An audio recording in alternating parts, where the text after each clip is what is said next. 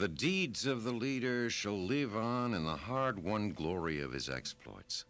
This alone endures. This alone escapes the obscurity of death. This is certainly true of General George S. Patton. His electrifying dash through France and the liberation of Europe will be remembered as long as courage is honored as a human virtue. It's hard to believe that George S. Patton, Jr., the General Hitler and the Nazis feared the most, was, once upon a time, just plain Georgie. But even during his earliest years, this lad believed that one day he would be a notable general.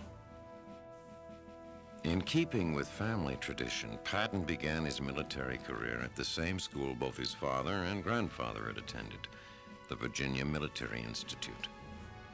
After a year, he transferred to West Point, where he proved to be a model cadet, despite the fact that, much like Washington and Napoleon, he could not spell. It was during this time that Patton began forming strong ideas about the proper conduct of a military man. From this point on, rarely would he flash his attractive smile. In order to encourage others to adopt his standards, he established the first football team for soldiers to keep them from drinking and gambling during off hours. During World War I, Patton saw his first tank. Convinced that this ponderous vehicle was the future of warfare, Patton studied it earnestly. He rode into battle on it and became a hero alongside it. As our first tank commander, he would always be linked with the weapon that symbolized his powerful and unrelenting personality. After the war, Patton was assigned to the tank school at Fort Meade, where he met and became friends with others who shared his deep interest in things military, among them a young officer named Dwight Eisenhower. Soon, it was time for millions of American soldiers to don the clothing of battle once more. In November of 1942, Major General George S. Patton, Jr. was in command of the Western Force of Operation Torch, the Allied invasion of North Africa.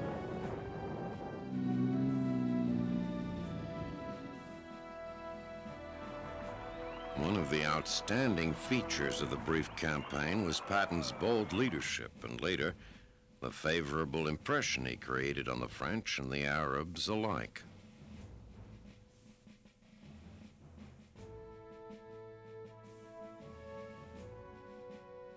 Long-range plans began to be discussed, plans which would cast America's toughest general in a leading role. Meanwhile, to the east in Tunisia, the battle raged on. Assigned command of the U.S. Second Corps, Patton kindled the fighting spirit of his men as they entered the fray. Allied leaders such as British General Harold Alexander sensed Patton's remarkable military gifts, his judgment, and his sure instinct for what the enemy would do. Patton set a tank trap for Hitler's General Erwin Rommel, who promptly marched right into it.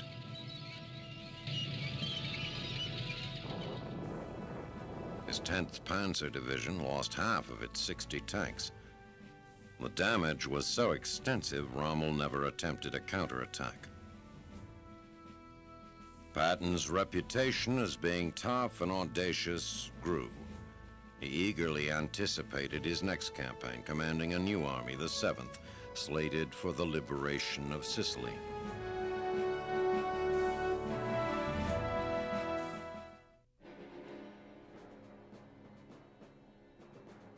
An order of the day from Patton to his men. Remember that we as attackers have the initiative. We must retain this tremendous advantage by always attacking. Rapidly, ruthlessly, viciously, without rest. Keep punching. God is witness, we shall win. Patton's strategy for fighting any battle was attack, attack, and when in doubt, attack again. His chief mission, he believed, was to boost the morale of his men. He urged them on, certain that speed and boldness could shorten the war. Like British General Bernard Montgomery, Patton believed in showmanship, but was aware that if the act could not be carried off in fine style, the men would see through it. Patton used every means available to inspire his troops.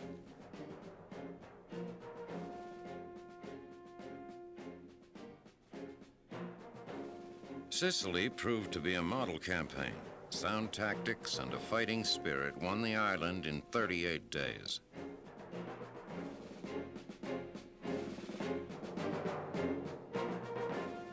His old friend Dwight Eisenhower, now Supreme Allied Commander, paid a visit. Passionately involved in his work, Patton had acquired a reputation for being tempestuous and sometimes rash. There was a question as to his role in the invasion of Fortress Europe.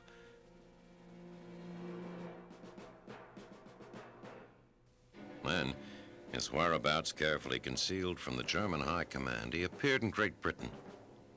New troops heard him in an introductory speech and called him Old Blood and Guts. The veteran soldiers referred to him as the Old Man. They said he knew more about fighting than any man alive. He told them to get mad and stay mad. They listened.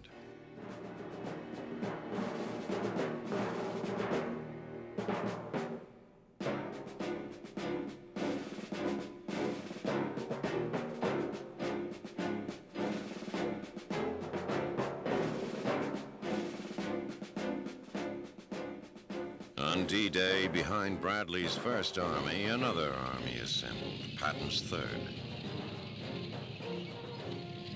With plenty of armor, this outfit was like its commander, fast, hard-hitting, spirited, spectacular.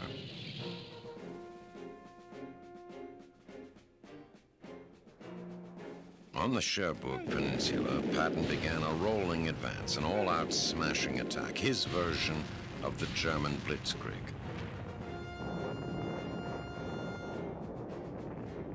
Old Blood and Guts had said the harder we push, the more Nazis we'll kill, and the more Nazis we kill, the fewer of our men will be killed. Pushing means fewer casualties. The Third took Patton at his word and found out he was right.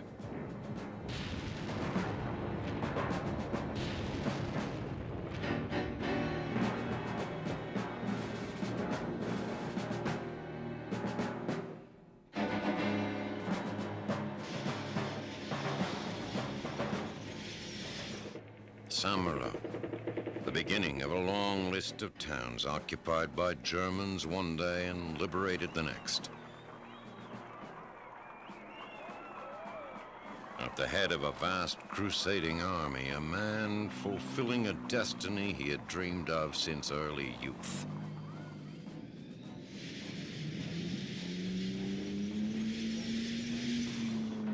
The attacks were now in all directions at once, south, north, and east toward Germany.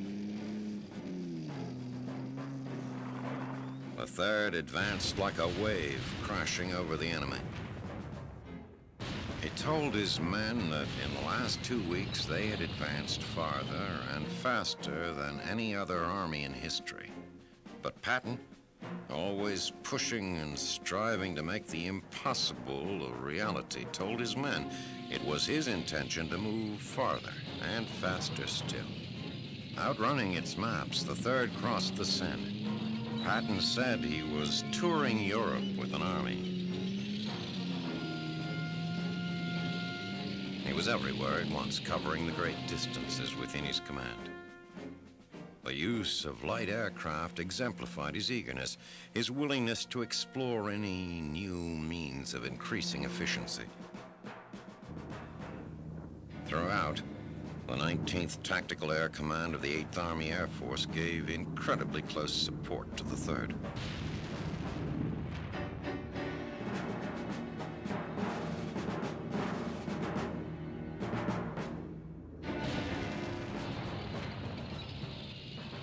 The astounding advances went on and on.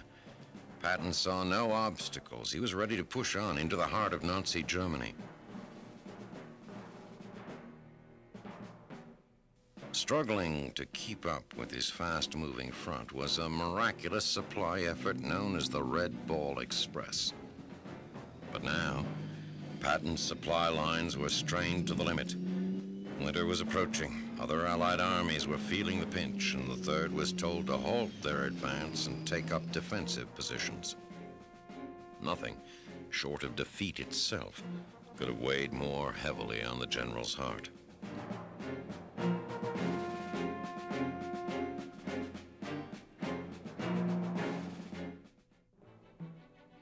This was a difficult time for an army built to roll. The tension eased a bit when word came through that the Third would eventually receive adequate supplies to finish what they had started, to continue their drive toward Berlin. Patton urged his field commanders to try to keep intact the high level of morale that was created during the offensive. He himself spoke to the men, delivering the pep talks for which he was famous, giving credit, instilling pride, keeping their spirits up. Then word arrived from headquarters. Patton was given the go-ahead for an attack on Metz.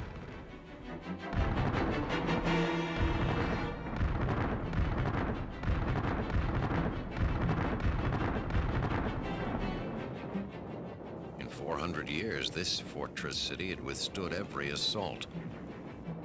But Patton was intent on making history of his own, and before long the Third Army had conquered the unconquerable. However, victory came at a price.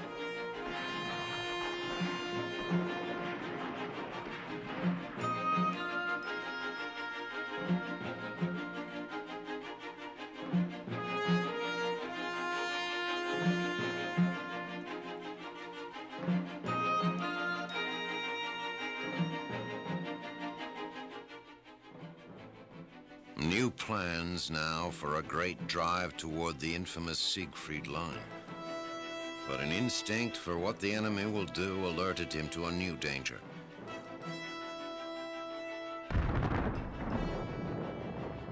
His instincts proved accurate when German Field Marshal Gerd von Rundstedt struck with 20 divisions along a 40-mile front in the Ardennes. The Battle of the Bulge. Eisenhower, knowing he was asking the impossible, called for Patton and the Third to be there in 3 days. They made it in 2. Dashing 100 miles over icy roads toward Bastogne, which had been surrounded by the Nazis, Patton's concentrated armor drove hard and fast, relieving the city and disrupting the German advance.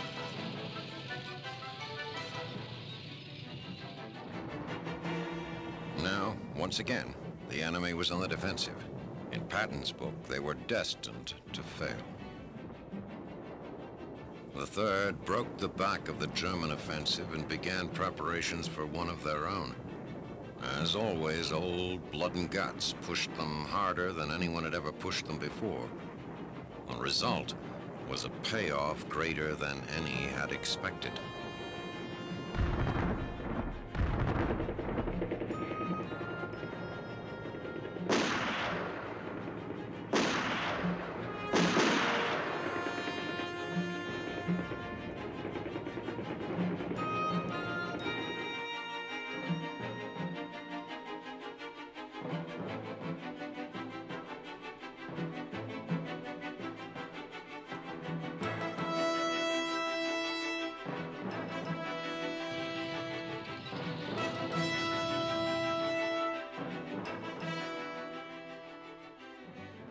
The highly polished boots, the ivory-handled revolvers, and the profanity were all part of his posturing.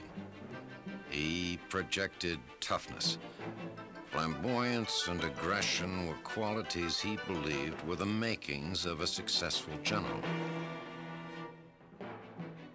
Patton believed in recognizing and exalting the heroic qualities of his men. To him, words like duty, patriotism, and loyalty had real meaning, and his men sensed his sincerity.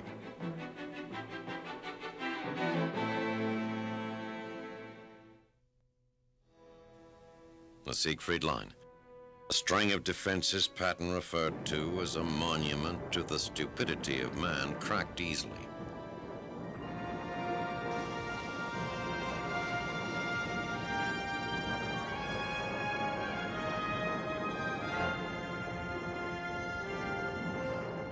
The famous Third was now on the loose again, on a spring rampage that would bring the war to a close before summer. Again, Patton's army was going beyond expectations. The enemy believed that Patton would pause at the Rhine. He went right across.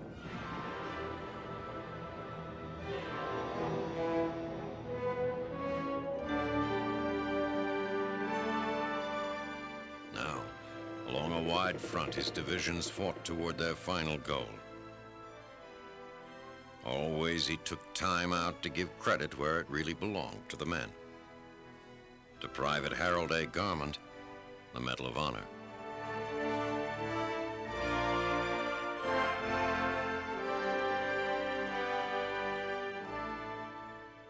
Exalting sacrifice, Patton never dwelled long on the horrors of war. But as his Third Army overran concentration camps in Germany, he saw horror of a new kind. Even to a hardened military man, it was an abomination, an insult to humanity. It was over. Briefly, Patton relaxed his carefully maintained military bearing and allowed himself to enjoy the moment.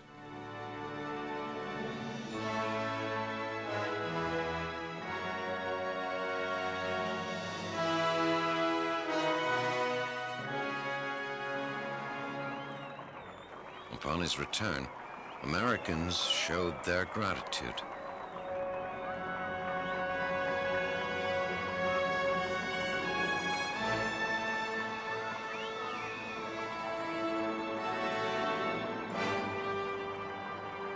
Los Angeles went all out in its reception. With him was General Doolittle, whose 8th Air Force did so much to assure final victory. Although no unit, no individual won the war, we're fortunate in having one here tonight with us who had a large part in winning the war. I'm pleased and proud to have been privileged to fight by the side of General George Patton.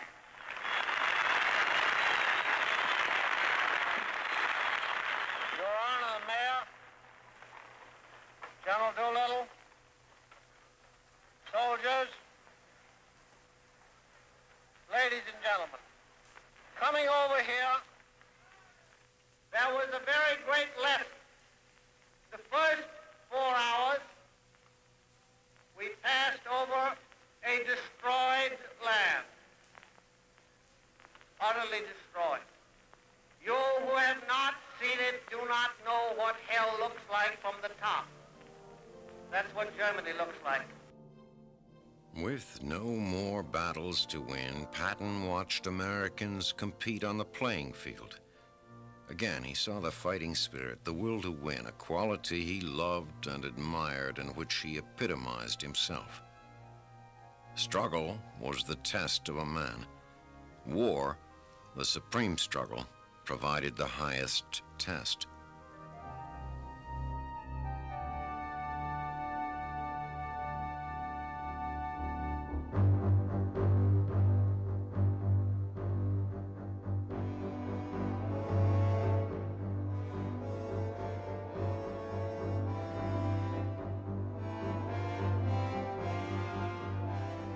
He had expected his own death to be spectacular.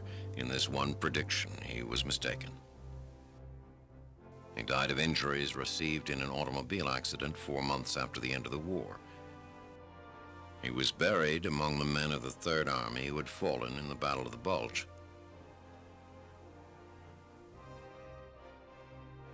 Patton lived for action and glory and reached the heights serving his country. He was a keen student of war and the psychology of war. In General Pershing's words, it didn't hurt America to have a general so bold that he was dangerous. Patton was a military hero in the classic tradition, and his place is secure as one of the great generals in military history. A remarkable man, a remarkable life. George S. Patton, Jr., a hero.